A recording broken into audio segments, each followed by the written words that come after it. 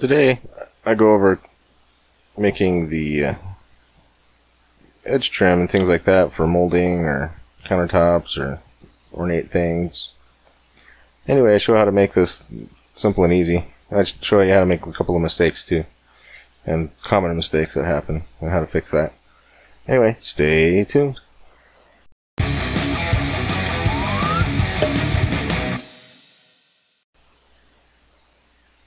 Hey everyone, this is Kevin with Inventamark, and today I have a kind of a simple, quick little video. Today I'm going to show how to make an edge trim or a molding for a building, or just anything that has kind of a unique profile to it that is kind of hard to make sometimes. And I'll start out with the just a basic cube here. I'll show kind of what most people try to do when they make these.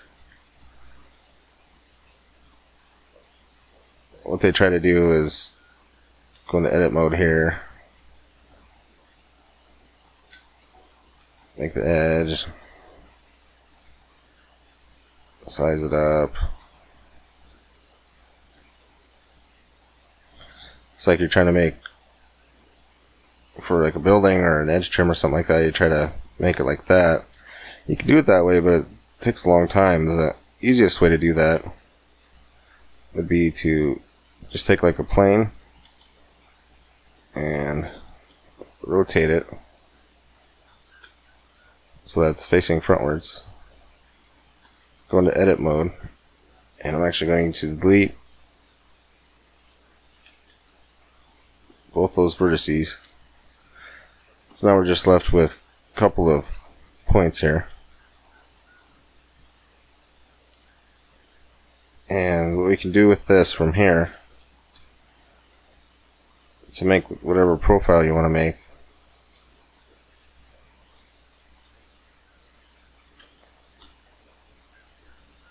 Not the fanciest thing, I'm just making something quick, but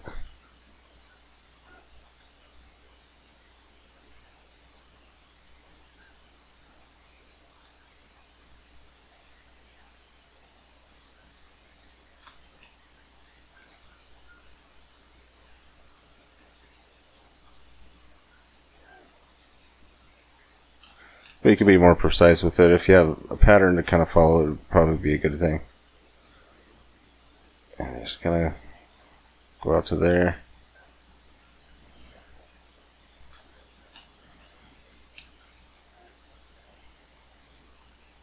And what I'm going to do is select that one, select the next one, and merge at last. So to move that to there.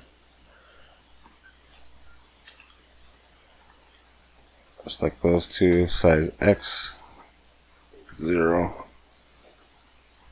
It's one of my keys. Keep forgetting to put these on. So now we have just this basic outline that kind of looks like the Atari ET guy. Anyway, what we can do with that is press F, create a face, and to make this, it's the wrong way, just kind of extrude it out. So we have a molding there.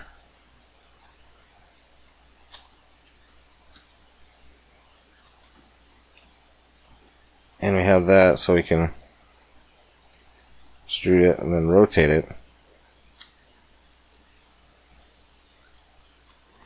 Actually, I'm going to rotate it 45, negative. Size it up so that it lines up. Do that. Make that 45 negative. Make that on the flat. This is the street part. See anything? Pretty there. Should be easier. Okay. And then you extrude it out again. You can even move this one closer to there. Oh, and I totally messed that up. What I did wrong, I'll show you. I forgot to, because I was sizing it, and I forgot to size it on the just the X and Y and not the Z axis. So let me show how to correct that.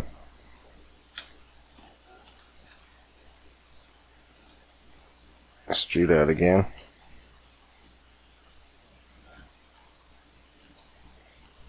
Z.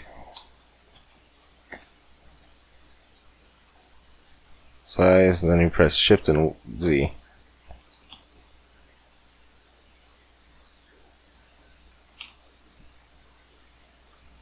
Extrude out. Rotate 45, negative. Whoop. I don't know what happened there.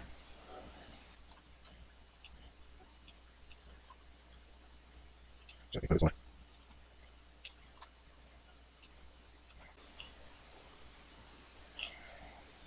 we go. Okay. Oh, now everything's inverted. Flip direction. There we go. That's basically how you can kind of make an edge trim.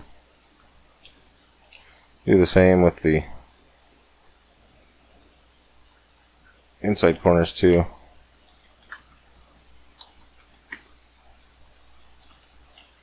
Hard part is just sizing it up correctly.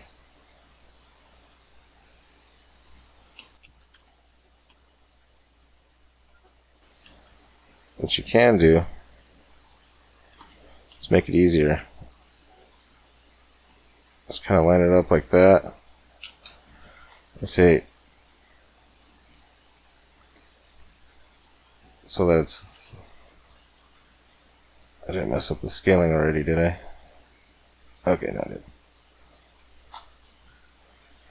And size, Shift Z. Make it all flat again.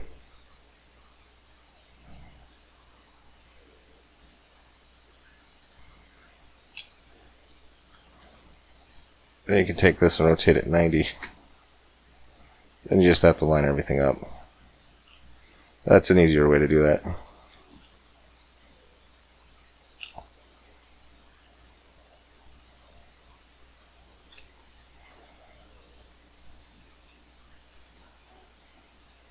And so basically that's how you would just create a molding alongside a building or a counter edge or some trim molding for a room or something like that.